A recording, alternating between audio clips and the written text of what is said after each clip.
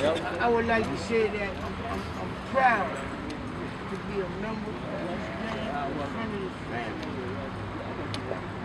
I've been around this family since I was born. She taught me so many things, man. He had so many things. Him and I had a lot of secret talks. Right there, standing there, Mr. Inside, you know, all this stuff. And I'm just proud to be part of this tribe. And I hope that we don't never let this thing go. I hope that we can get it all together here. One year we had 24 Indians strong. Boy, you talk about it.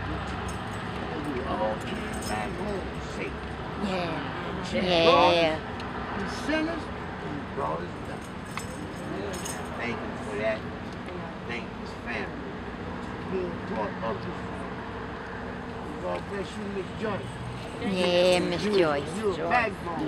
You're definitely a backbone. Yeah. Yes, ma'am. Proud of you. I'm Big Chief Delco, Chief of the Creole Osceolas. If it wasn't for that man right there, I don't know where I would be as an Indian today. I got my education from him. I come from a small village in New Orleans, Vascoville, and people back there always wanted Indians. I started my gang after being in this gang here. As a man of highly respect. Every Indian in the city respect him and his family. And that ain't nothing that's not supposed to be. We are the Mardi Gras Indians. We represent every part of this city. We've been representing every part of this city since the middle 1800s. So we all give our respect to this family. We mostly give our respect to Tootie, Montana. That's where I come from. As I say, I respect him.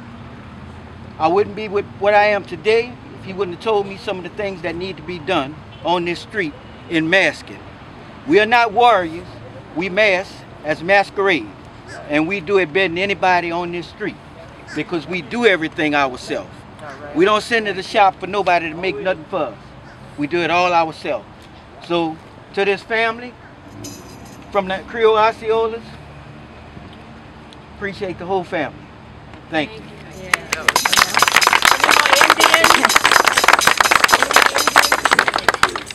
Nancy, Ricky. Hello, everybody. Speak up, honey. Okay, I'm Spy Boy Ricky for the benefit of you, most of y'all who don't know me, you know. This is my big chief, and I'm honored to be here to join in this occasion here. Yeah, and also my daddy was a spy boy of Allison Montana, you know, for years ago, you know, and I'm just honored to be here and to share with my gang. This is Montana family, it's just like my family, and Yellow Pocahontas in general. You know, and I'm one of the spy boys of the nation.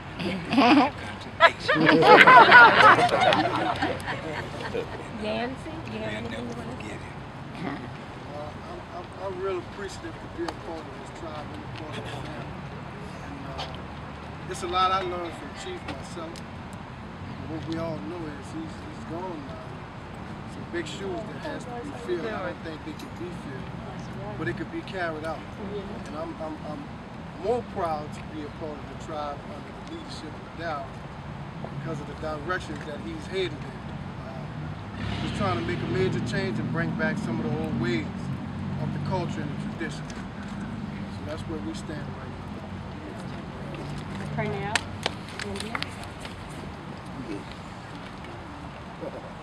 All right. Passes. Anyone else? You want to say something, Royce? Oh, Royce, say something. Come on, Royce.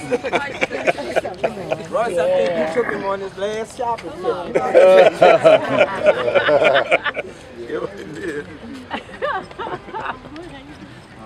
And I think about it. I think about Big Chief every morning I wake up. There's nobody like him. There's nobody who ever masked like him. Nobody who loved this city more than him.